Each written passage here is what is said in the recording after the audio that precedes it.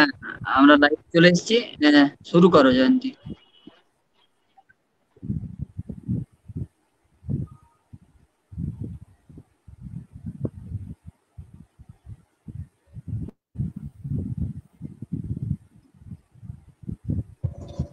জয়ন্তী শুরু করো তুমি।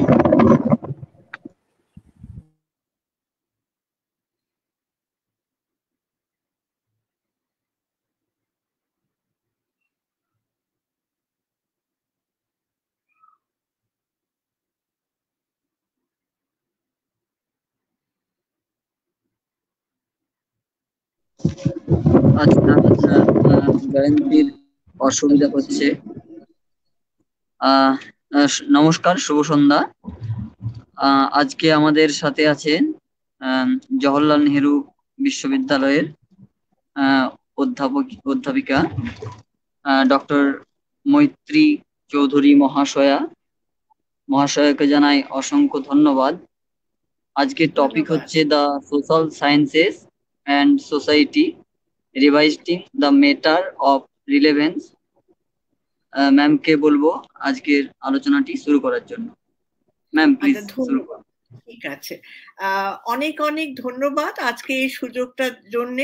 অ্যান্ড আমার মানে অ্যাপোলজিস যে আমি হয়তো বেশিরভাগটাই ইংরেজিতে বলবো, যেখানে সুবিধা হবে আমি বাংলায় বলবো।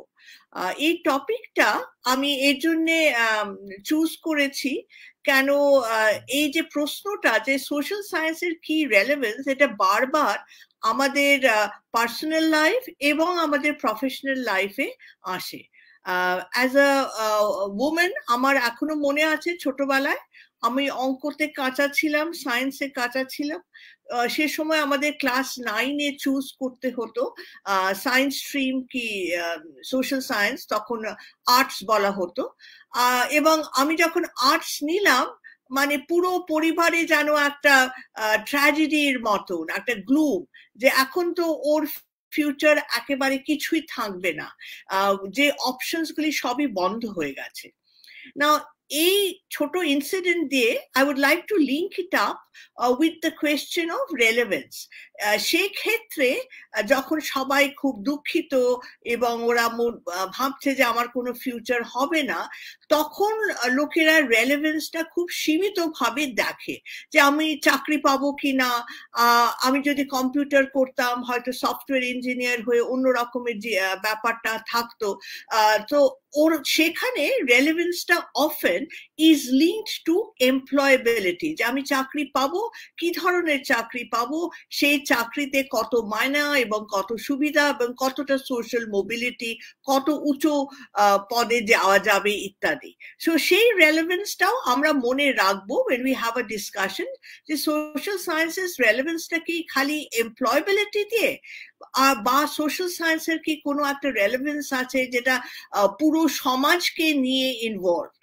তো সেই ব্যাপারটা আমি একটু ইন্ট্রোডিউস করতে চাই। কিন্তু এগেন গোয়িং ব্যাক, এই যে ঘটনাটা আমি বললাম, যখন আমি আর্টস নেই এবং সায়েন্স নিতে পারি না বা চাই না, তখন আরেকটা এলিমেন্ট হলো, তখন অনেকে বলল ঠিক আছে ও মেয়ে, ও যদি আর্টস নেও it will not really matter, কেন মেয়েদের আর কি আর ক্যারিয়ার হবে, পড়াবে, টিচার হবে যদি চাকরি করতে চায়, নালে বিয়ে হয়ে যাবে। সো জেন্ডারটাও আসছে সেখানে এবং এমপ্লয়েবিলিটির প্রশ্নটাও আসছে। আমি এই দুটো এলিমেন্ট প্রথমে ইন্ট্রোডিউস করে তারপরে আমি আমার ফর্মাল প্রেজেন্টেশনটা বলতে চাইছি। আমার টপিক যেটা অলরেডি আপনারা ইন্ট্রোডিউস করে দিয়েছেন, social sciences and society, রিভিজিটিং the matter of relevance. যে রেলেভেন্স যখন আমরা বলি সেটা কি ধরনের রেলেভেন্ট। ভেরি অফেন এই আলোচনাটা যদি আমরা মানে প্রোডাক্টিভলি দেখতে চাই, সোশ্যাল সায়েন্সের সবসময় একটা ন্যাচারাল সায়েন্সের সঙ্গে একটা হায়ারার্কিক্যাল রিলেশনশিপ। যখন পরিবারের মধ্যে লোকে বলে ও দেখো ও ফিজিক্স নিয়েছে বা ও ম্যাথমেটিক্স নিয়েছে বা ও ইঞ্জিনিয়ার হয়েছে, ও আইআইটি হয়েছে, সেখানে কেউ যদি বলে যেরকম আমার ক্ষেত্রে যে সে সোশিয়োলজি পড়ছে, এবং আমার জীবনে অনেক সময় লোকে বলেছে হ্যাঁ সোশিয়োলজি মেয়েদের জন্য ভালো টপিক, বেশি কঠিন নয়, কয়েকটা জিনিস শিখতে হয়, ওই তো পরিবার সম্বন্ধে, বিয়ে থার সম্বন্ধে, কালচার সম্বন্ধে, এটাতে কোনো স্পেশালাইজ নলেজের প্রয়োজন নয়। তো এগেন সেটাতে দেখা যাচ্ছে যে একটা হায়ারার্কি ইন্ট্রোডিউসড হচ্ছে, এবং এই হায়ারার্কিটা বোঝা খুব important to understand the relevance of social sciences in society. কেন আমরা যখন অনেকে প্রশ্ন করে তোমরা করো কি, সোশিয়োলজিতে বা পলিটিক্যাল সায়েন্সে করো কি, ইকোনমিক্সে তাও তো বোঝা যায় যে ওরা হয়তো পলিসি করছে বা ইত্যাদি, তোমাদের কি রোল এই সমাজে, সেই রোলটাই রেলেভেন্সের ব্যাপার। তখন এটা বোঝাবার মানে চেষ্টা করলে অনেক সময় ওয়ান গেটস ফ্রাস্ট্রেটেড, কেন এটার কোনো ডাইরেক্ট ভাবে, সহজ ভাবে এটাকে এক্সপ্লেন করা খুব কঠিন। লোকে বলবে দেখো তোমরা তো কোনো পলিসিতেও নেও, কিছুতেও নেই। তখন আমরা চেষ্টা করি নিজেদেরকে রেলেভেন্ট বানাবার জন্য two see that R we like economist or R we like scientist. কিন্তু আমরা তো রকেটও বানাই না, আমরা কোনো নতুন ওষুধও ডিসকভার করি না, কোভিড টাইমসে আমরা কোনো ফ্রন্টলাইন ওয়ার্কার্সও নয়। তার মানে কি আমরা ইররেলেভেন্ট? কেন কোভিড প্যান্ডেমিকে যেখান থেকে সোশ্যাল সায়েন্সের একটা বিশাল রোল হলো, যে দেখালো যে কোভিড প্যান্ডেমিকটা প্রথম দিকে সবাই বলল যে pandemic effects all of us equally, সবাইকে, অমিতাভ বচ্চনেরও প্যান্ডেমিক হচ্ছে এবং যে খুব গরিব দুঃখী তারও প্যান্ডেমিক হচ্ছে। কিন্তু যেটা সোশ্যাল সায়েন্টিস্টের বক্তব্য এবং ডাক্তার সায়েন্টিস্ট তারা যখন বলল যে this pandemic we are all in the same boat, but we are not facing it in the same, we are all in the same storm. এই প্যান্ডেমিকের মধ্যে we are all implicated, কিন্তু যে বোটটা চড়ছি সেই বোটটা ডিফারেন্ট। তো আমি যখন প্যান্ডেমিকে, আজকে যেরকম আমি অনলাইনে বলতে পারছি, বা আমার টেনিওর চাকরি ছিল, পার্মানেন্ট চাকরি ছিল, প্যান্ডেমিকের সময়ও আমি I could have my regular salary, unlike যারা আনঅর্গানাইজড সেক্টরে ছিল তাদের সব বন্ধ হয়ে গেল। প্যান্ডেমিক affected everybody, কিন্তু প্যান্ডেমিক affected everybody unequally. এখন আমরা যদি বলি দেখো এটাই social sciences relevance, social sciences এই ডেটা দিয়ে স্টেট বা মার্কেটকে বোঝাতে পারবে, look this is how you have to get involve. সবাইকে অন্য ধরনের পলিসি মেজার্স গুলি দেখতে হবে, সমাজকে একটা homogeneous class, caste, gender based ভাবে দেখা যাবে না।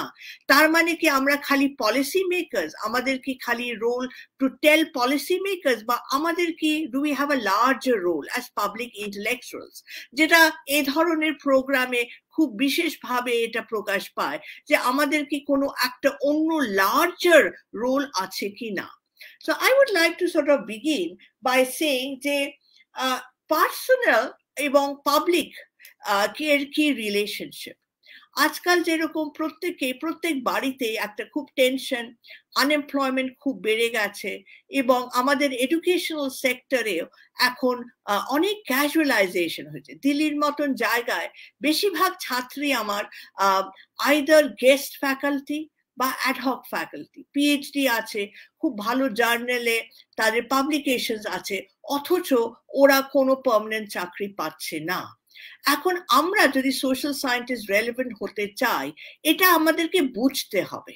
এই যে আমরা পার্সোনাল ক্রাইসিসটা ফেস করছি, এটা কি আমাদের পার্সোনালি ক্রাইসিস, এটা কি আমাদের ব্যক্তিগত ব্যাপার, এটা কি ইন্ডিভিজুয়াল ক্রাইসিস কি না, এই যে পার্সোনাল ট্রাবল এটার সঙ্গে পাবলিক ইস্যু জড়িত কি রিলেটেড নয়।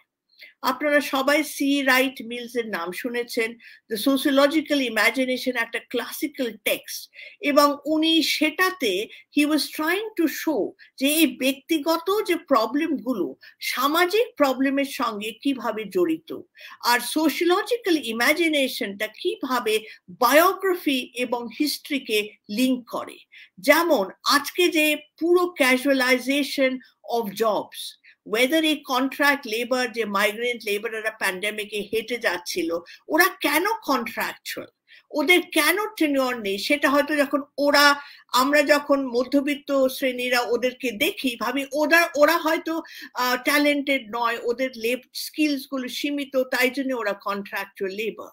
কিন্তু social সায়েন্সেসটাকে have to look at what are the structural reasons for this casualization. এবং আপনারা হয়তো অনেকেই পলিটিক্যাল সায়েন্টিস্ট, তার জন্য social science has to B understood in the context of both the state and the market. যে স্টেটের সঙ্গে কি সম্পর্ক এবং মার্কেটের কি সম্পর্ক। এখন অবভিয়াসলি দেখা যাচ্ছে যে স্পেশালি কন্টেম্পোরারি টাইমসে এই নিউ এডুকেশন পলিসি যদি আপনারা খুব কেয়ারফুলি দেখেন, নতুন ইউজিসির একটা প্রেসে পড়লাম, জানি না এখনো কোনো সার্কুলার দেখিনি, যে তারা হয়তো এখন পিএইচডির কোনো প্রয়োজন পড়বে না সেন্ট্রাল ইউনিভার্সিটিতে, এবং তারা হয়তো হায়ার করবে প্রফেসর, অ্যাসোসিয়েট প্রফেসর, যেটা ইন্ডাস্ট্রি বেসড হবে। যে কোনো সেক্টরে সে হয়তো মারুতিতে কাজ করছে, ও কোনো স্পেশালাইজড স্কিলস আছে, তাকে নিয়ে আসা হবে অ্যাজ এন অ্যাসোসিয়েট প্রফেসর বা প্রফেসর। লাইকওয়াইজ এ ধরনের ইন্ডাস্ট্রি একাডেমিক হবে, which is good, but the problem is এই ব্যাপারে আমাদের কি রোল হবে? আমরা তো কোনো ইন্ডাস্ট্রিতে কাজ করি না, আমাদের তো কোনো ডাইরেক্ট ওইভাবে ইনপুট নেই, আমরা কোনো কেমিক্যাল ইঞ্জিনিয়ার নই, আমরা কোনো সায়েন্টিস্ট নেই যেটা হয়তো নতুন ভ্যাকসিন প্রডিউস করছি। তো আমাদের কি রোল হবে? or does it mean যে আমরা একেবারে মার্জিনালাইজ হয়ে যাব? অনেকে প্রশ্ন করে, যেমন আপনারা সোশ্যাল সায়েন্টিস্ট, আপনারা স্পেশালি যারা আমরা প্রিভিলেজ ছিলাম সেন্ট্রাল ইউনিভার্সিটিতে পড়াবার, যে আপনারা কি করেন সারাদিন, আপনারা গ্রাউন্ড লেভেলে কাজ কেন করেন না, আপনারা কেন ডাইরেক্ট ডেলিভারিতে ইনভলভ না হয়? কিন্তু সেটা আমাদের কাজ নয়। আমাদের সম্পর্ক with society or societal relevance is mediated.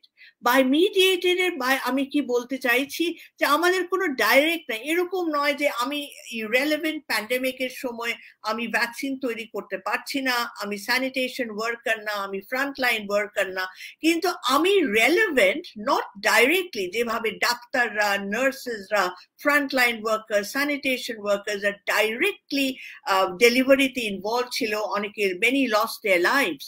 We do not have that kind of direct relationship with relevance, but what we have is mediated. তার মানে যে আমরা যে ইনফরমেশন এবং ডেটা অর্গানাইজ করি, স্ট্রাকচার করি, সেটা can feed into, not feed only into industry, not feed only into state, not feed only into market, but also feed into the wider public, larger public through forums, এ ধরনের forum আপনারা organise করছেন। That does it have in other sense a more enlightening role?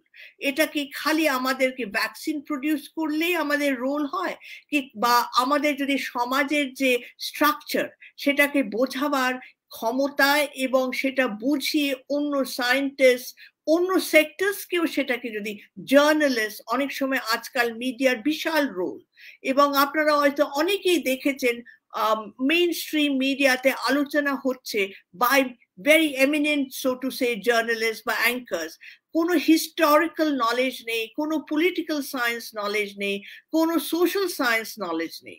সেখানেই আমাদের relevant. যদি social সায়েন্সকে প্রাধান্য দেওয়া হয়, তবে সবাইকে এরকম বেসিক সোশ্যাল সায়েন্স পড়তে হবে to understand history and to understand the relationship between history and biography. Often লোকে বলবে, স্পেশালি হয়তো যারা অন্য সেক্টরে, ওয়েদার স্টেটে বা মার্কেটে, হয়তো ইন্ডাস্ট্রিতে, বলবে you become relevant, why don't you do social work, why don't you do some module gender সেন্সিটাইজেশনের module করুন, তবে জেন্ডার সেন্সিটাইজেশন হবে। মেবি সেন্সিটাইজেশন টুয়ার্ডস ক্লাইমেট চেঞ্জের জন্য সেন্সিটাইজেশন করুন। বা আমার মনে আছে আমি যখন এনসিআরটি বইয়ের সঙ্গে ইনভলভ ছিলাম, তো লোকে বলতো এই টপিকটা এখন খুব চলছে, এটা ঢুকিয়ে, তখন বোধহয় সুনামি হয়েছিল, যে সুনামির একটা টপিক দিয়ে দাও, গ্লোবাল ওয়ার্মিং টপিক দিয়ে দাও, তাহলেই আমরা রেলেভেন্ট হব। আমার বক্তব্য, this is a shortcut and a wrong cut. This is a shortcut and a wrong cut for a couple of reasons. ধরুন সোশ্যাল সায়েন্সটা যদি সিরিয়াসলি পড়ানো হয় তবে লোকের একটা আইডিয়া হবে যে আমাদের সোশ্যাল স্ট্রাকচারটা কি, সেখানে ক্লাস, কাস্ট, জেন্ডার, এথনিসিটি কিভাবে স্ট্রাকচার্ড, এবং এই স্ট্রাকচারটা কি গিভেন, টেকেন ফর গ্রান্টেড সবসময় ছিল, কি এটা হিস্টোরিক্যালি ইভলভ। তাহলে আমাদের একটু কলোনিয়াল হিস্ট্রি পড়তে হবে, আনইভেন ডেভেলপমেন্ট বুঝতে হবে, কেন হয়তো আদিবাসী এরিয়াস থেকে ধরুন ছোটানাগপুর এরিয়া থেকে অনেককে আসামে টি গার্ডেন্সে নিয়ে যাওয়া হয়েছিল, অনেকে মারা গিয়েছিল কলোনিয়াল পিরিয়ডে, তাদেরকে আসামে সেটেল করানো হয়েছিল, দে still they tea garden labour, Santhal, এবং তাদের এখন হয়তো মোর রিসেন্টলি তাদের সঙ্গে বোড়োদের একটা কনফ্লিক্ট আছে। এটা যদি আমাদের বুঝতে হয়, we have to understand history, we have to understand the political economy of colonialism, we have to understand the history of migration, এবং শুধু আন্ডারস্ট্যান্ড না, সেটাকে লার্জার পাবলিককে কমিউনিকেট করতে হবে। কেন আজকাল very often role of social sciences আরেকটা, অ্যাপার্ট ফ্রম রেলেভেন্ট, আজকাল একটা চর্চা চলছে যে পজিটিভ সোশ্যাল সায়েন্স। যেমন অনেকেই বলবে যে সোশ্যাল সায়েন্সরা সবসময় আপনারা আলোচনা নিন্দা কেন করছেন, আপনারা ভালো ভালো খবর বলবেন, ভালো ভালো জিনিস বলবেন, কিন্তু সেটা আমাদের রোল নয়। সেটা আমাদের রোল নয় ভালো বা খারাপ বলার। আমাদের রোল হলো ভালোটা কেন হচ্ছে এবং খারাপটা কেন হচ্ছে সেটা বোঝাবার রোল আমাদের as social scientist, not to report. যেটা দেখুন আজকে কত মহিলারা সিইও হয়েছে, বা কত মহিলারা হয়তো একাডেমিক পোস্ট নিয়েছে বা বিউরোক্র্যাটস হয়েছে, সেটা আমাদের রোল নয়। আমাদের রোল হলো যে এই যে হিস্টোরিক্যাল ডেভেলপমেন্ট ইন্ডিয়াতে হয়েছিল, উইমেন্স এডুকেশন, 19th সেঞ্চুরি, বেঙ্গলে আপনারা জানেন যে মেইন ইস্যুস গুলি 19th century social reform movement war linked to women. এটার একটা লং হিস্ট্রি আছে, যার জন্য হয়তো পাবলিক স্ফিয়ারে অনেক বেশি উইমেনের প্রেজেন্স হয়েছে। Not enough, definitely not enough, কিন্তু হয়েছে। সেটা বুঝবার জন্য আমাদের রোল, নট টু সে দেখো আমরা কত কিছু অ্যাচিভ করেছি। আজকাল একটা পাবলিসিটি রিলেশনের ইপক, আজকাল সবাই বলতে চায় দেখো আমরা কত অ্যাচিভ করেছি। Problem is not to প্রপোগেট but to analyse, যে আমরা কোথায় অ্যাচিভ করেছি, কোথায় অ্যাচিভ করিনি, এবং অ্যাচিভমেন্টের কি ক্রাইটেরিয়া।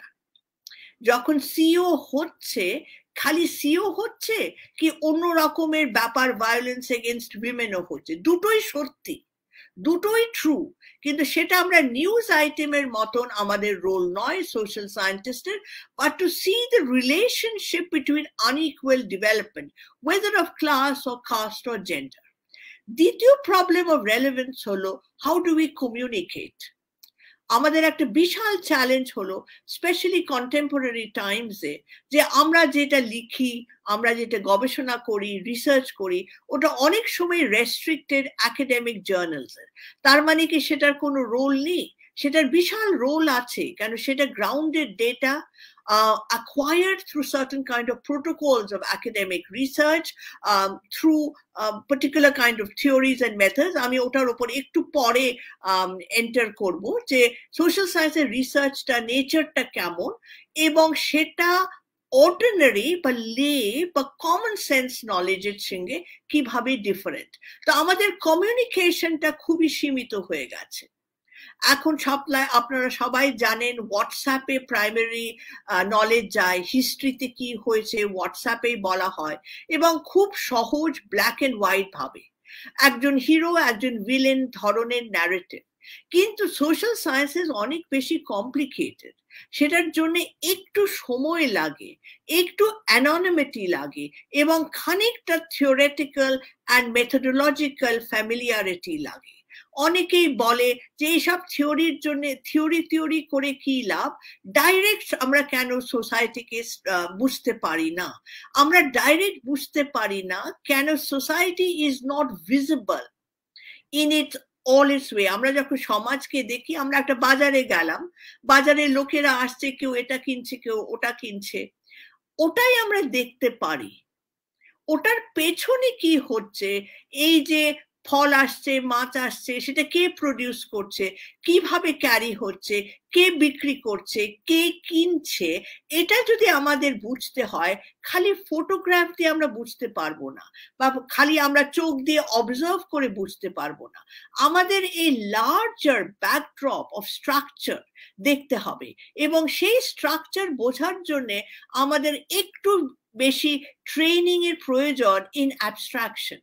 যে সোসাইটি যখন আমরা বলি একটা অ্যারেঞ্জমেন্ট, কিন্তু সেই অ্যারেঞ্জমেন্টটা যেরকম বাড়ির ফাউন্ডেশনটা একবার বিল্ডিং হয়ে গেলে দেখা যায় না, লাইকওয়াইজ এই ফাউন্ডেশনটা দেখা যায় না।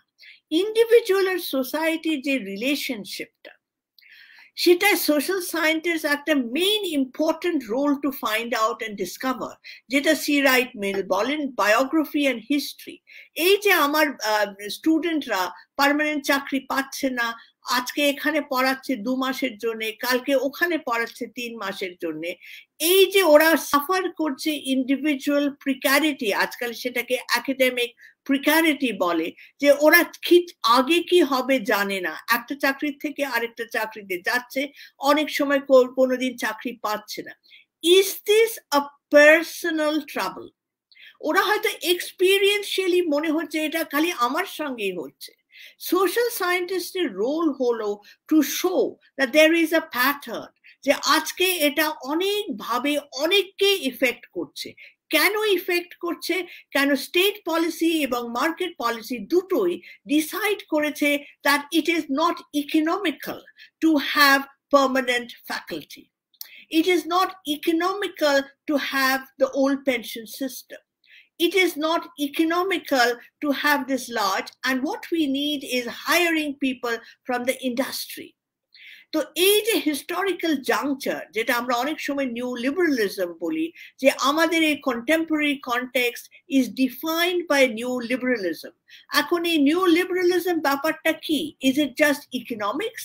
Is it just a question about the fact যে আমাদের আরো টাকা করা উচিত বা প্রফিট করা উচিত? কি new liberalism is a matter of consciousness? ওদের বক্তব্য, ওদের understanding that everything has a utility and everything has to be defined by how much it can garner. আপনারা হয়তো মনে আছে অনেক বছর আগের থেকে এই যে বলতো যে কোর্স যেটা মানে you have to pay for this kind of course. এই ধরুন এই ইউক্রেন রাশিয়ার যুদ্ধতে all of us suddenly got to know যে এত ছাত্র ছাত্রীরা মেডিকেল পড়তে ইউক্রেনের মতন দেশে চলে যেতে হয়, বাধ্য হয়। কেন? এখানে এত এক্সপেন্সিভ। আমি নিজেই জানতাম না যে মেডিকেল এত এক্সপেন্সিভ, এবং একটা পুরো স্ট্রাকচার আছে, সেই স্ট্রাকচারে এজেন্ট আছে, কাউন্সিলর আছে, তারা টার্গেট করে, তারা এই যে ডেটাটা আমরা কি করে বুঝবো unless we have an understanding of the structure of the educational system. তো এই একটা হলো নিউ লিবারালিজম, যেখানে সবসময় বলতে চাইছে যে আপনারা কি প্রডিউস করলেন। আপনি দেখবেন আপনাদের এভরিডে একাডেমিক কালচার, কলেজ হোক, ইউনিভার্সিটি হোক, ইনস্টিটিউশন হোক, পাল্টে গেছে। আমাদের করতে হয়নি। আই ওয়াজ ভেরি লাকি যে প্রত্যেক দিন ওরা চাইছে জানতে যে আপনারা আজকে কি করলেন। একটি প্রাইভেট ইউনিভার্সিটি যেখানে আমার এক ছাত্রী পড়াতো, সেখানে ডাইরেক্টর বলল যে একটা পেপার প্রত্যেক মাসে প্রডিউস করতে হবে। একটা পেপার যদি প্রত্যেক মাসে প্রডিউস করতে হয়, তার মানে সেই ডাইরেক্টরের আন্ডারস্ট্যান্ডিং অফ সোশ্যাল সায়েন্সেসটা আপনারা বুঝতে পারছেন। এবং সেটার জন্য তবে মার্কেটিং, এই ইউনিভার্সিটির এপিআই বাড়বে, সেটার যে পয়েন্টস হবে, তাতে কতটা ফান্ড আসবে, তাতে কতটা ফিজ হাইক করতে হবে। It's a different structure all together. কিন্তু সোশ্যাল সায়েন্সেস এর রোল ঠিক এটা ছিল না। বটমার, অনেক পুরনো সোশিওলজিস্ট, উনি এটাকে বলতেন পাবলিক এনলাইটেনমেন্ট। যে আমরা যখন ক্লাসে পড়াই, সেই ক্লাসে পড়ার যে আমি যাদেরকে পড়াই অনেকে টিচার হয়, অনেকে হয় না, অনেকে হয়তো বিউরোক্র্যাটস হয়, সেন্ট্রাল আইএস হয়, আইপিএস হয়, IRS হয়, স্টেট সার্ভিসে চলে যায়, কলেজ টিচার হয়, রিসার্চার হয়, জার্নালিস্ট হয়, মিডিয়া প্রফেশনালস হয়। আমার classroom when I teach sociology is a site for what is called public enlightenment. It is something they should প্রত্যেকে যখন এই ক্লাস থেকে বেরোচ্ছে, they go back with a certain understanding যে স্টেটটা কি, স্টেটের সঙ্গে সমাজের কি লিঙ্ক, নিউলিবারালিজমটা কি, আগে কি রোল ছিল পোস্ট ইন্ডিপেন্ডেন্স, যখন আমাদের ইউজিসি হলো বা এই ধরনের ইনস্টিটিউশনস হলো, যে প্রত্যেকটা ইউনিভার্সিটিজ হবে basically two cultivate critical thinking, এবং সেই ক্রিটিক্যাল থিঙ্কিং পার্কুলেট করবে সোসাইটিতে, পার্কুলেট করবে not just to produce teachers but to produce various kinds of enlightened people including scientist and engineers. আপনারা সবাই জানেন প্রত্যেকটি আইআইটি এবং আইআইএম আজকে তো হয়নি, অনেক 1960s থেকে প্রত্যেকটা আইআইটিতে একটা department of humanities and social sciences আছে, প্রত্যেকটা আইআইএমে আছে, এবং সেখানে ফিলসফিও পড়ানো হয়, লিটারেচারও পড়ানো হয়, সোশিয়োলজিও পড়ানো হয়, হিস্ট্রিও পড়ানো হয়। কেন? The idea was that social science has a relationship to produce thinking citizens, good citizens. ওটা মডিউল দিয়ে হয় না যে আজকে আমি জেন্ডার সেন্সিটাইজ করে নেই, কালকে আমি কাস্ট সেন্সিটাইজ করে নেই। সেটার জন্য একটা থটফুল প্রসেসের প্রয়োজন পড়ে, for which we have to have a much more systematic understanding of social sciences.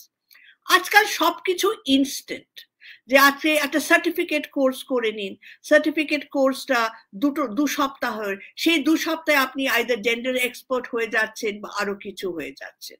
It is a culture of instant, quick এবং constant publicity driven. Constant publicity driven, যে আমি দেখুন 10টা বা 15টা 20টা কোর্স করে নিয়েছি, লোকে বাধ্য করতে, এবং এই যে বাধ্যর ব্যাপারটা পার্সোনালি লোকে ফেস করছে, কিন্তু পার্সোনালি এটা বুঝতে হবে যে এটা আমার বা আপনার একার প্রবলেম নয়, it is a societal problem. Neoliberal restructuring of the academia is such that it is happening casualization, marketization, privatization, and most importantly, trivialization. The social science is supposed to put only module to sensitize, not to think what is the basis of knowledge. এখন I want to quickly move in. I've given you a certain sense যে আমার overall পার্সপেক্টিভটা কি, কিন্তু আপনি যদি এই যেখান থেকে আমি শুরু করেছিলাম আমার পার্সোনাল এক্সপিরিয়েন্স, যে সোশ্যাল সায়েন্সটা এত ইম্পর্টেন্ট না, it's a add on. Social সায়েন্সটা is not important for society, কিন্তু যে কোনো সমাজ, if any সমাজ has to progress, develop, and most importantly live in peace and solidarity, তো সোশ্যাল সায়েন্সের খুব ইম্পর্টেন্স।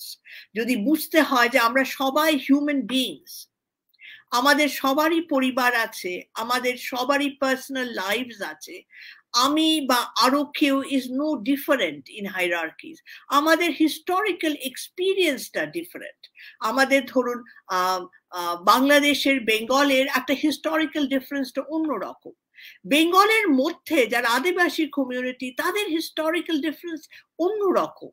এটার কি রিলেশনশিপ, এসব বুঝতে গেলে কোনো মডিউল উইল নট হেল্প, কোনো ঝটপট instant recipe will not help. We have to give time. কিন্তু এই যে নিউ ফর্ম অফ এডুকেশন হচ্ছে, এটাতে টাইম কোথায় দেওয়া হচ্ছে?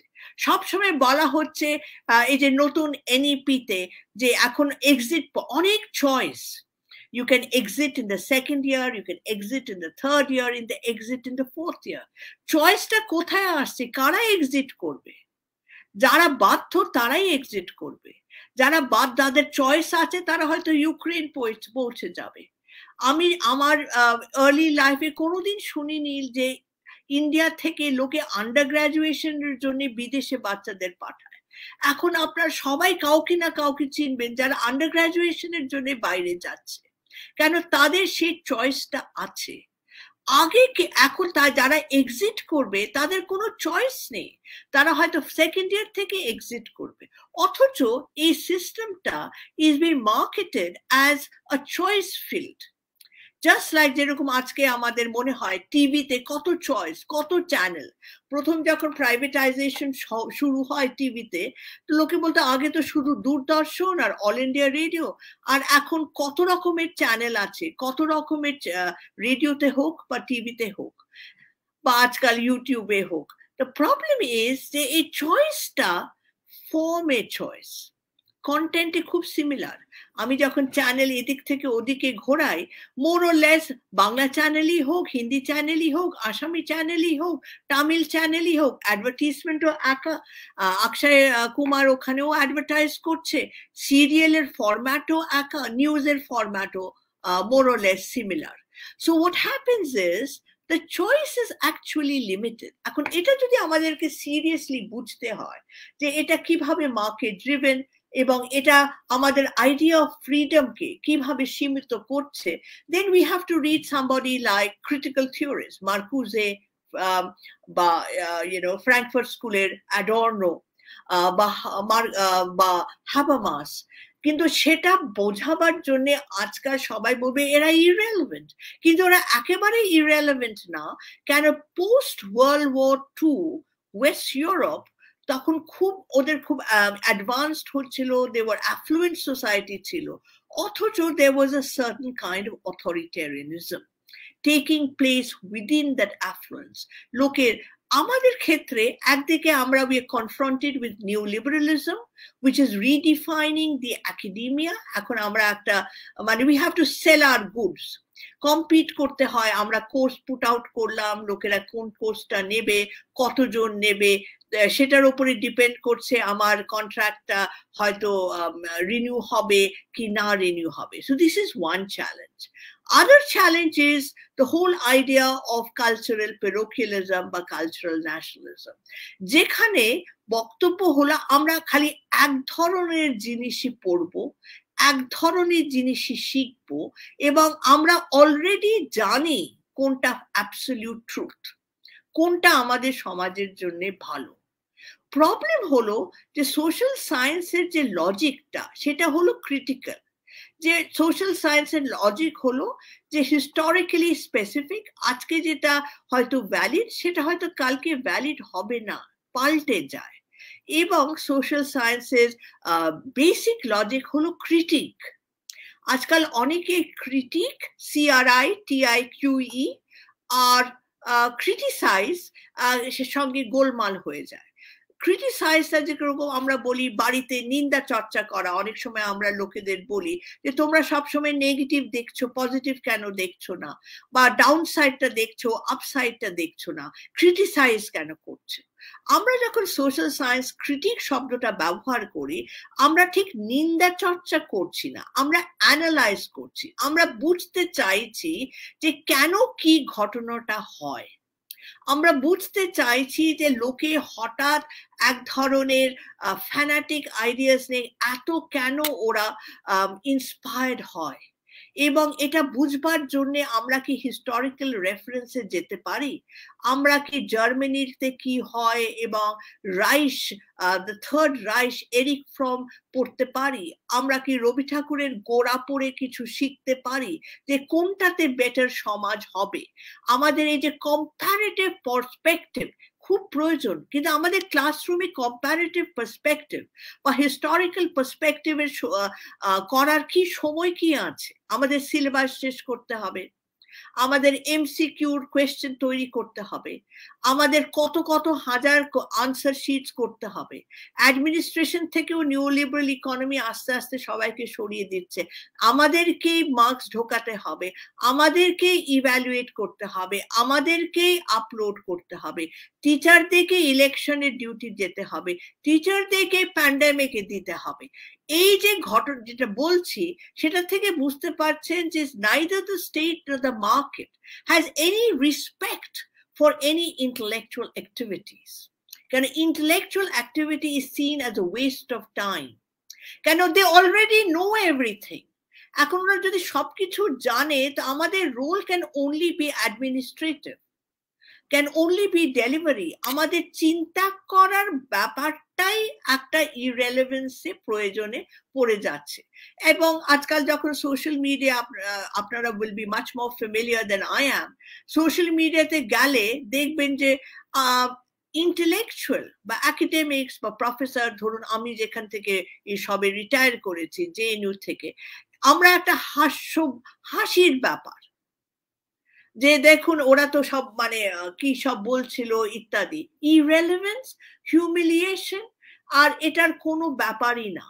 তাই জন্য যখন এই কালচারাল একদিকে নিওলিবারালিজম, ক্যাজুয়ালাইজেশন, মার্কেটাইজেশন, privatisation, erosion of the academic structure, যেখানে টিচারকে সবকিছু করতে হচ্ছে এবং খুব ভালনারেবল।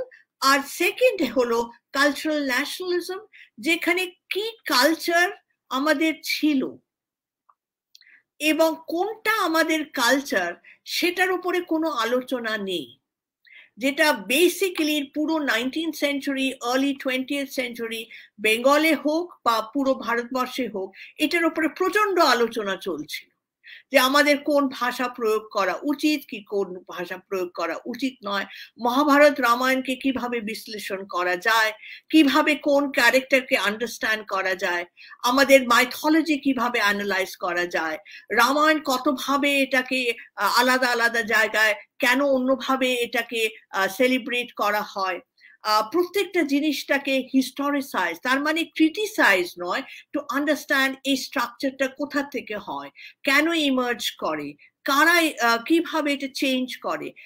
ধরুন আমাদের বেঙ্গলে, ধরুন আমি যেভাবে আজকে শাড়ি পরেছি এবং অনেক আমার জেনারেশনে যারা শাড়ি পরে, সেই শাড়িটাকে আমার ঠাকুমা বা দিদিমা পরতেন, তার মানে কি ওরা বেশি আমাদের কালচারের সঙ্গে যুক্ত ছিল কি আমি? এখন তো বলবে এটাই শাড়ি পরার নিয়ম, আগে শাড়িটা অন্যরকম ছিল। এবং যারা হয়তো আপার কাস্ট, প্রিভিলেজ কাস্টে বিলং করে না, যারা হয়তো অন্য কমিউনিটি, অপ্রেস কাস্টে বিলং করে, তারা কি শাড়ি এভাবেই পরতো? How did it change? What happened? Did the colonial state have a role to play? কি ধরনের লজ আনে, এগুলি কেউ জানে না। অথচ একটা বাজওয়ার্ড রুট নিয়ে এটা আমাদের কালচার, এটা আমাদের culture. Instant gratification, small attention span, ছোট ছোট মডিউল, যে এটা বললে আমরা কালচার হলাম, এটা বললে আমরা আনকালচার হলাম, এটা বললে আমাদের রুটসের সঙ্গে আমরা দেখাচ্ছি যে কোনো রোল নেই। আপনার স্পেশালি বেঙ্গলে আমি 19th সেঞ্চুরি ডিবেটস, এটা অনেকভাবে এটা ডিবেটেড হয় যে সে কারা রুটেড। ধরুন এই সতী রাজা রামমোহনের ক্যাম্পেইন এগেইনস্ট দ্য সতী, সেখানে দেখা যাচ্ছে যখন ধর্মসভা তার বিরুদ্ধে দাঁড় হয়, ব্রাহ্ম সমাজের বিরুদ্ধে দাঁড় হয় এবং কলোনিয়াল স্টেটের কাছে যায়, তাদের বক্তব্য ছিল যে আমাদের ব্রিটিশ রুলের সঙ্গে কোনো প্রবলেম নেই, আপনারা থাকুন, আমাদের কোনো প্রবলেম নেই, কিন্তু আপনারা আমাদের নিজস্ব নিয়ম কানুন, কখন আমাদের মেয়েদের বিয়ে হওয়া উচিত কি না উচিত, কি সতীদাহ হওয়া উচিত কি না উচিত, এটার মধ্যে আপনারা ইনভলভ হবেন না। এবং এই ব্রাহ্ম সমাজের যারা লোক, ওরা কোনো আমাদের কালচার সম্বন্ধে কিছু জানে না। না, এই ডিবেটটা যখন সেখানে হয় এবং মহারাষ্ট্রতে হয় ফুলের সঙ্গে, সাবিত্রীবাই ফুলের সঙ্গে তারাবাই শিন্ডের স্ত্রী পুরুষ তুলনার ডিবেটে, প্রত্যেকটা জায়গায়, পেরিয়ার ডাউন সাউথ, বীরাসালঙ্গম অন্ধ্রপ্রদেশে, এটা আমাদের এত প্রচন্ড রিচ হিস্ট্রি, এত রিচ হিস্ট্রি যে আজকাল বিদেশে বিশাল বিশাল ইউনিভার্সিটিতে এদেরকে পড়ানো হয় বুঝতে গিয়ে। ধর রোকেয়া সুলতানাস ড্রিম, এত রিচ আমাদের হিস্ট্রি, এত রিচ আমাদের কালচার, কিন্তু এখন এই পুরো culture has been reduce to a buzzword, কোনো ডেপথ নেই, শ্যালো। তাই জন্য আজকাল আমাদের ওয়ার্ল্ড হলো অ্যাক্রোনিম, সবকিছুতে একটা শর্টকাট হয়ে যায়, অ্যাক্রোনিম হয়ে যায়। কেন? সেটা হলো যেটা আমরা সোশ্যাল সায়েন্সে বলি ম্যানেজেরিয়াল কালচার, যে একটা ম্যানেজেরিয়াল কালচারের কনস্ট্রাকশন হয়। সেটাতে সব এই managerial culture, high technology, instant knowledge, gratification, publicity driven, আর কোনো ধরনের ক্যাজুয়ালাইজেশন, এই যে কম্বিনেশন is dreadful. তো academia আজকাল social sciences is compressed between one, the neoliberal agenda, and the second, cultural nationalism of the state. এর মধ্যে যখন আমাদের কথা বলতে হয়, it becomes very very difficult, becomes কেন very very, আপনারা আমাকে প্রায় 40 মিনিট 45 মিনিট বলতে বলেছেন, we need that time explain what we have to say. আমি একটা স্লোগানে বোঝাতে পারবো না সোশ্যাল সায়েন্সেস রেলেভেন্ট কি, এটার জন্য একটা ডেপথ চাই, এটার জন্য একটা কম্পারেটিভ আন্ডারস্ট্যান্ডিং চাই, একটা নলেজ চাই, এটার জন্য একটা টলারেন্স চাই। যখন সেমিনারে কেউ কিছু বলে আমি চুপচাপ শুনি, even if I disagree, because that is the atmosphere যেখানে সত্যি নলেজ কনস্ট্রাক্ট হতে পারে। এখন এই কন্টেম্পোরারি পিরিয়ডে both through the pressure of new economics and the need to trim, যেটা বলে ওরা ট্রিম করে দাও একাডেমিক্সকে, এত পার্মানেন্ট লোকের প্রয়োজন নেই, এই এত সাপোর্ট স্টাফের প্রয়োজন নেই, নিজেই ফটোকপি করে নিও, নিজেই আপলোড করে নিও, নিজেই পড়িয়ে নিও, নিজেই রিসার্চ করে নিও, নিজেই ছাপিয়ে নিও, the whole idea of the self as the entrepreneurial. তো আত্মনির্ভরতারও অনেক রকমের অর্থ আছে, সেটার একটা অর্থ হল self reliance in the older sense of the term. ধরুন pre-90 আমাদের দেশে তখনও সেলফ রিলায়েন্স ব্যবহার হতো, but it was suppose two B equity with growth, state supported. এখন হলো self propelled, which is very central to individualism. আর এই যে সেলফ প্রোপেলড আইডিওলজি, যে আমি আজকে এত সাকসেসফুল কেন, আমি স্টেটের কোনো রোল বলছি না, মার্কেটের কোনো বলছি না, আমার নিজের class location, caste location, ethnic location touch করছি না, আমি বলতে চাইছি যে আমি আজকে এত কিছু পেয়েছি কেন, আমি এত স্মার্ট। এই যে একটা আইডিওলজি বা এই যে একটা কনসিয়াসনেস, সব দিকে এটা পারভেট করে গেছে আমাদের পুরো সমাজে। যে দেখো, যারা আমি এই ইলেকশনের সময় টিভিতে দেখছিলাম যে অনেকে বলছে যে কেউ বোধহয় জার্নালিস্ট জিজ্ঞেস করেছে কি আনএমপ্লয়মেন্ট কি কোনো সমস্যা, তখন বাচ্চারা বলছে, মানে ইয়াং পিপল, যে যারা ট্যালেন্টেড, যারা মেরিটোরিয়াস, ওদের জন্য কিছু, ওদের তো কিছু না কিছু হয়েই যাবে। তার মানে neoliberalism is not just an economic policy, it is an ideology, it is a consciousness, and সেই consciousness এটা আমাদের সাবজেক্টিভিটির মধ্যে, আমাদের সেলফহুডের মধ্যে ঢুকে গেছে। তাই জন্য আমরা সব সময় ভাবছি যে আমি এটা যদি পাই, it is because I am so smart, not because আমার সোশ্যাল স্ট্রাকচার এবং হিস্ট্রি আমাকে ডিফাইন করে। আমার বোধহয় এখনো আরো 10-15 মিনিট আছে হাতে, সো যদি থেকে থাকে তো আমি কুইকলি সাম আপ করে নেব যেটা আমি বলতে চাইছি আজকে, যে the relevance of social sciences. প্রথম ব্যাপারটা হলো আমরা রেলেভেন্টটা, আমরা কেন রেলেভেন্ট সেটা অন্য কেউ ডিসাইড করবে না। যে কেউ যদি বলে যে আপনি সোশিয়োলজি ছেড়ে দিন, সোশ্যাল ওয়ার্কার হয়ে যান, আপনি সেটাতেই রেলেভেন্ট, আমি বলবো যে সোশিয়োলজি একটা social science, it is a way of understanding, R social work হলো it's a practice. Does it মিন যে এটার কোনো লিঙ্ক নেই? এটার অনেক link. Social science, knowledge of society will help the social worker, knowledge of social structure will help the social worker, but it does not mean one can be reduced to the other. যেরকম অনেক জায়গায় corporate sociology introduce করা হয়েছিল to become relevant.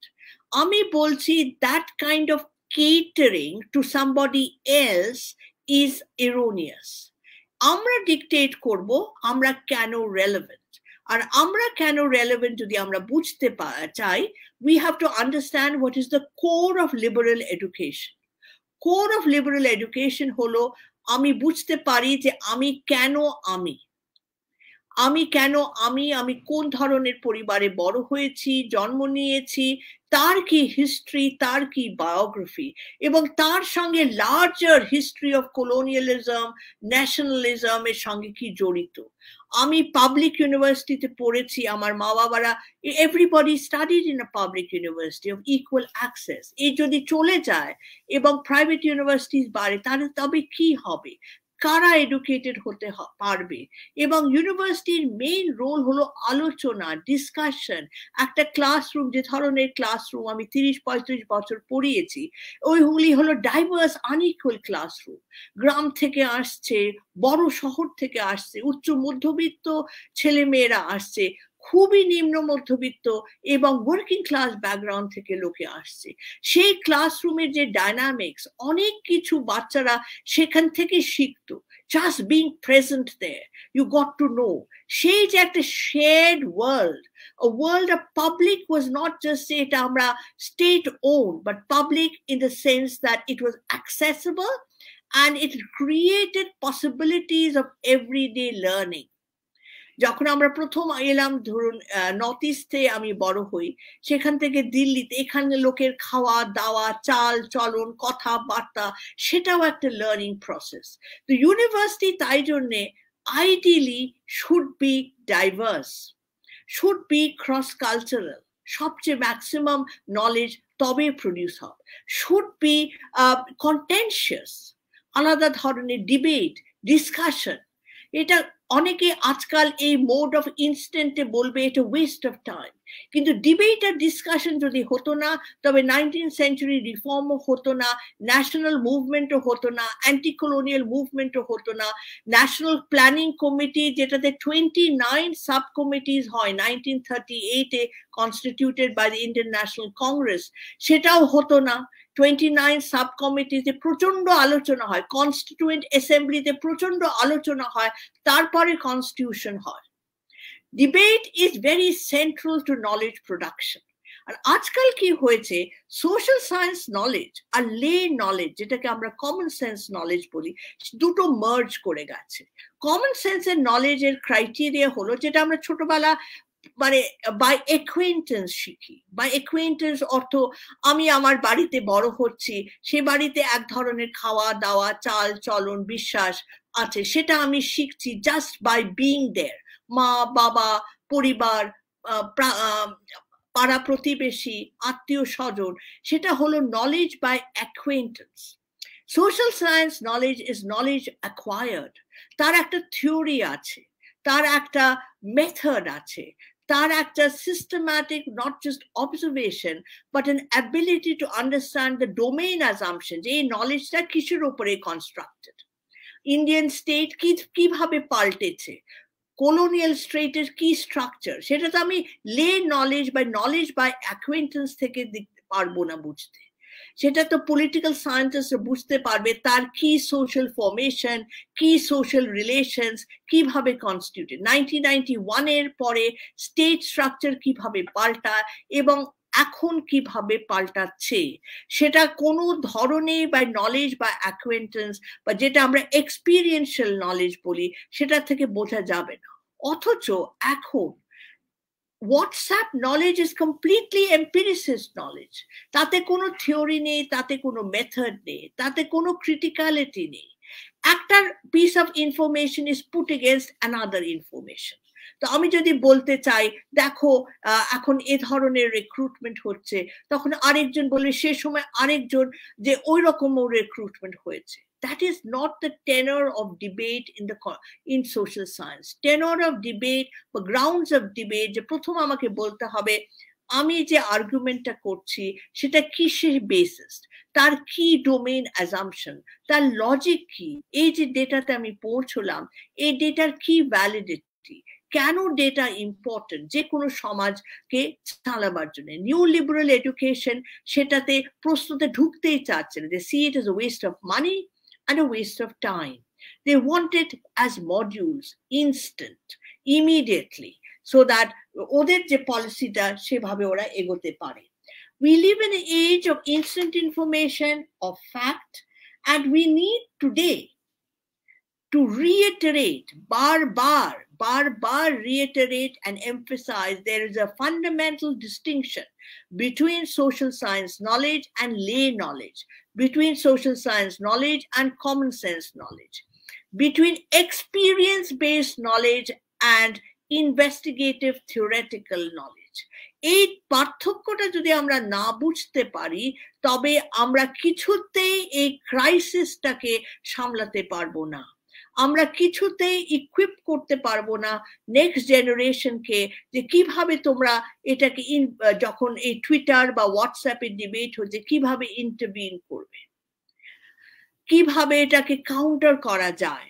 এটার জন্য হিস্ট্রির প্রয়োজন, political science প্রয়োজন, debates even with economics প্রয়োজন, যে নিউ ক্লাসিক্যাল ইকোনমিক্স এবং মার্কসিস্ট ইকোনমিক্স এর কি পার্থক্য, কিনসেন ইকোনমিক্স এবং নিউ লিবারাল ইকোনমিক্স এর কি পার্থক্য, স্টেটের কি রোল, মার্কেটের কি রোল, আমরা স্টেট এবং মার্কেটকে কিভাবে থিওরাইজ করতে পারি।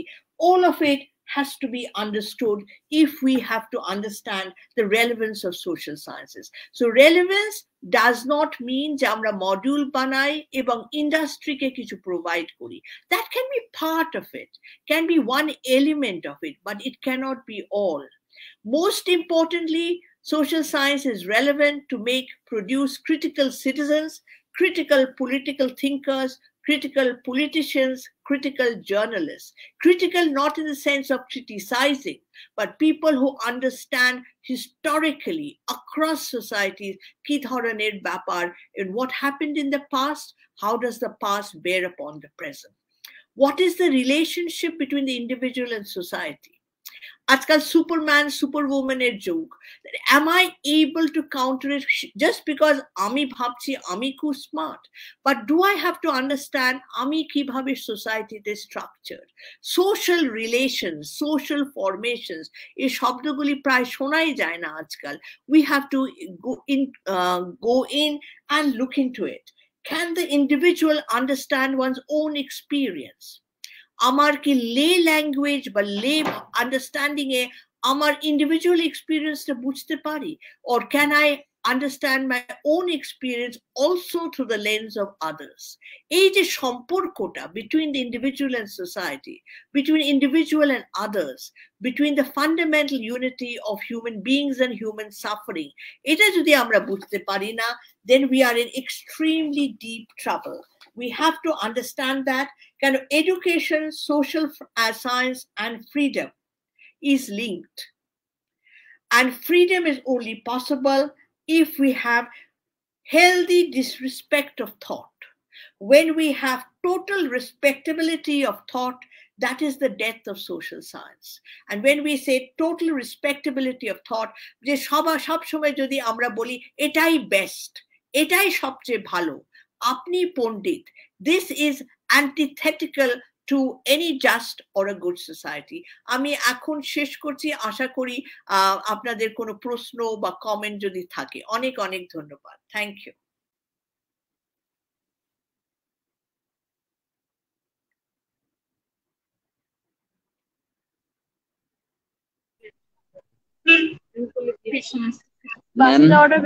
অসংখ্য ধন্যবাদ ম্যাম। এই প্রশ্নটা হলো সামাজিক বিজ্ঞান কিভাবে আমাদের সমাজের উন্নয়নের অবদান রাখে। হ্যাঁ, এখন এগেন উন্নয়নটাকেও বোঝাতে হবে যে উন্নয়ন ডেফিনেটলি রাখে। ডেভেলপমেন্ট স্টাডিজ যে যদি সমাজ, আমি একটা ছোট্ট এক্সাম্পল উদাহরণ ধরে আমি চেষ্টা করব এটাকে বোঝাতে।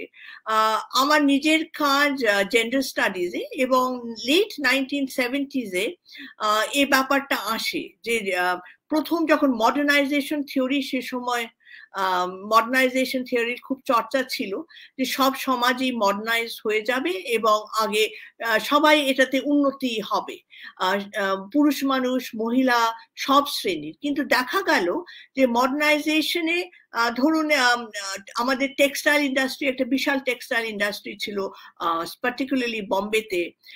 সেখানে যখন নতুন টেকনোলজি আসে, যে মহিলারা যারা উইমেন ওয়ার্কার্স তারা ইউজুয়ালি সেমি স্কিল্ড ওয়ার্কেই ছিল, তো সেখানে মেশিনারি আসে, দে লুজ এমপ্লয়মেন্ট। সো এস্থা বসেরপের কাজ আছে আফ্রিকার ওপরে, এগ্রিকালচারেরও সেম হয়। Modernisation of agriculture lead two loss of jobs for women.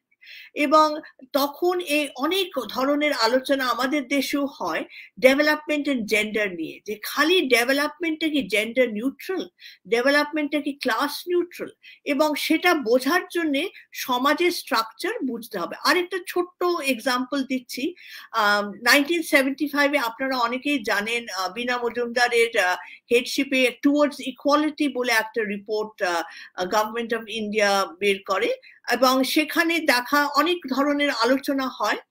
এবং lot of people came up with this point যে সেন্সাস যেটা আমাদের দেশে এভরি 10 years হয়, এবং যেটা একটা নাম্বার। তো সেখানে আমরা সবাই জানি এক্সপিরিয়েন্স থেকে যে মহিলারা কাজ করে, আমাদের মধ্যবিত্ত পরিবারে মহিলারা বাড়ির ভেতরে কাজ করে, এখন ইনক্রিজিংলি বাইরেও কাজ করে। অন্য শ্রেণীর লোকেরা সবসময় বাইরে কাজ করত। নর্থ ইন্ডিয়াতে পুরো অ্যানিমাল হাজবেন্ডারি মহিলারাই দেখে, নর্থ ইস্টে পিগারি মহিলারাই দেখে, এক্সটেন্ডেড এগ্রিকালচারাল অ্যাক্টিভিটিস মহিলারাই করে, হাউস হোল্ড বিড়ি মেকিং থেকে রাখি বাঁধার মহিলারা করে। সবাই জানে যে উইমেন ওয়ার্ক, কিন্তু সেটা সেন্সাসে রিপ্রেজেন্ট হচ্ছিল না। তো এটার উপরে অনেক আলোচনা হয়, এবং অনেকের ধারণা ছিল যে রিপ্রেজেন্ট এই জন্য হচ্ছে না কেন ভালোভাবে গোনা হচ্ছে না। আর অনেকের বক্তব্য হলো যে গোনার ব্যাপার ছিল না, কিন্তু ক্যাটেগরি অফ ওয়ার্কটাই ভুলভাবে ডিফাইন হয়। সেখানে সেই ওয়ার্ককে গোনা হচ্ছিল যারা আমাদের মতন এবং অনেকের আজকে যারা প্রস্তুত তাদের মতন, যাদের একটা অফিসিয়াল কাজ ছিল, যেটাতে একটা কন্ট্রাক্ট ছিল, প্রভিডেন্ট ফান্ড ছিল, পেনশন ছিল, স্ট্রাকচার স্যালারি ছিল, অর্গানাইজ স্ট্রাকচার। এই এক্সাম্পল আমি একটু ডিটেলে এই জন্য দিচ্ছি কেন যখন প্রশ্নটা হয় যে সোশ্যাল সায়েন্স ডেভেলপমেন্টের উপরে কি ইম্প্যাক্ট করতে পারি, তখন আমরা ভাবি ডেভেলপমেন্ট একটা ফিক্সড মডেল। এই মডেলটা আপনাকে দিচ্ছি, এখন আপনারা বলুন এখানে কি ফিট করতে হচ্ছে। সোশ্যাল সায়েন্সের রোলটা ঠিক তা নয়। সোশ্যাল সায়েন্সের রোলটা হলো যে ডেভেলপমেন্টাল মডেলটার উপরে একটু আলোচনা করা এবং আন্ডারস্ট্যান্ড করা যে এই ডেভেলপমেন্টের মডেলটা কাকে কিভাবে ইম্প্যাক্ট করছে এবং সেটার সঙ্গে নলেজ কিভাবে জড়িত। যেটা আমি বললাম, তখন ওয়ার্কটা রিডিফাইন হলো। 1990 সেন্সাসে খুব ক্যাম্পেইন হলো যে কোনো টিভিতেও দেখানো হতো যে মেয়েরা হয়তো ইট মাথায় নিয়ে যাচ্ছে, যে that this is also work, এটাও কিন্তু কাজ। এবং যখন ওই সেন্সাসের ভদ্রলোক বা আসবে বা ভদ্রমহিলা আসবে, প্লিজ টেল দেম আমিও কাজ করি। সো কি হচ্ছে? কনসেপচুয়াল রিডেফিনিশন, সেটাও সোশ্যাল সায়েন্সের এক ধরনের রেলেভেন্স। সোশ্যাল সায়েন্স খালি যে এই ইনপুট দেবে সেটা নয়, ইনপুট নিশ্চয়ই দেবে, অ্যালং উইথ ইনপুট ওই স্ট্রাকচারটাকেও আলোচনা করবে। Thank you. Thank you ma'am, thank you very much আমাদের এত সুন্দরভাবে এবং প্রাসঙ্গিক ভাবে আলোচনা করার জন্য অসংখ্য ধন্যবাদ। সকলকে অসংখ্য ধন্যবাদ আমাদের সাথে এতক্ষণ থাকার জন্য। Thank you ma'am. ভবিষ্যতে আপনাকে আবার আমাদের এই প্ল্যাটফর্ম পাবো এই আশা রাখছি। এই বলে আজকের আলোচনা এখানেই শেষ করছি। নমস্কার, অনেক অনেক ধন্যবাদ সকলকে।